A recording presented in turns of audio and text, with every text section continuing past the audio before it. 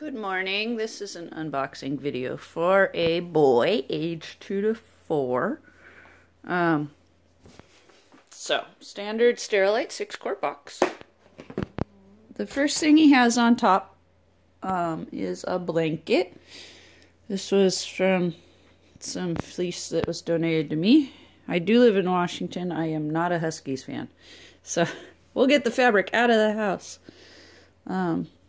It ends up being pretty big. It's about the size of the folding table here.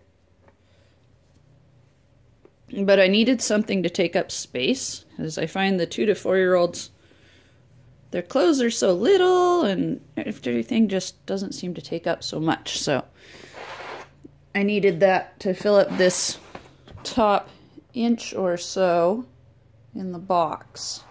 So that's what I did.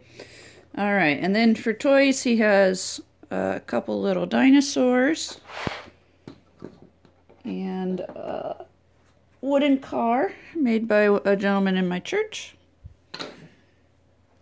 and stuffed animal to love.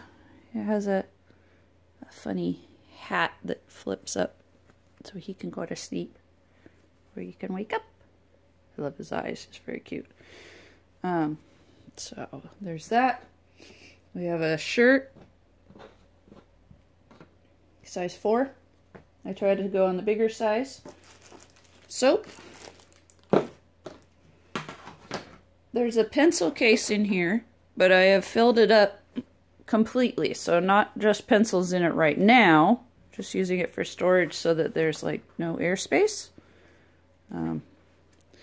So in here we've got 2 different pair of underwear.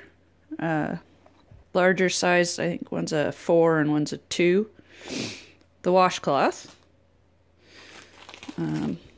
This foam stickers. This is a nativity set of foam stickers. This is from a multi-pack. You can get it at Hobby Lobby. So it has 12 stickers per set, and then there were 20 sets in a bag. So it worked out very inexpensive to send. His toothbrush is hiding in there. And then the actual things that belong in the school case. Got 2 erasers, sharpener, glue stick, scissors, crayons. There's like 6 pencils. Hiding in the bottom here, there's a little board book. This one's my mini picture dictionary. So that all fits in there.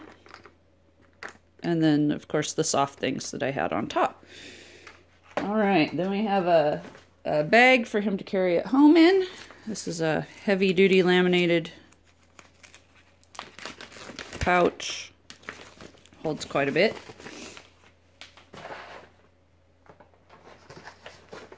And hiding down here in the bottom, there's a comb. And then there's a picture of myself with a little bit of a note on the back, and then a bigger note. These say, God loves you, in a bunch of different languages. You can get these on the Joy with Purpose website. She has them in full size and half sizes. So I'm using that with my note, and then I photocopied since I'm doing a lot of boxes this year. I do write notes by hand sometimes too. But that's my go-to this year. And then a notebook and a little Sesame Street coloring book.